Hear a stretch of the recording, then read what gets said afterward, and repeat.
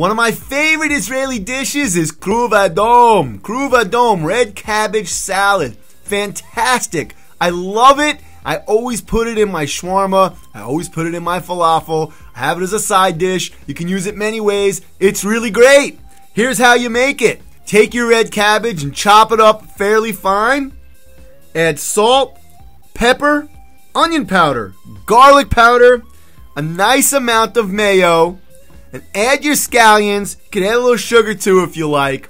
And that is it. Mix it up really well, and here you've got Cruv Adom, Israeli red cabbage salad. So please share, like, and eat delicious food with amazing people while discussing incredible ideas.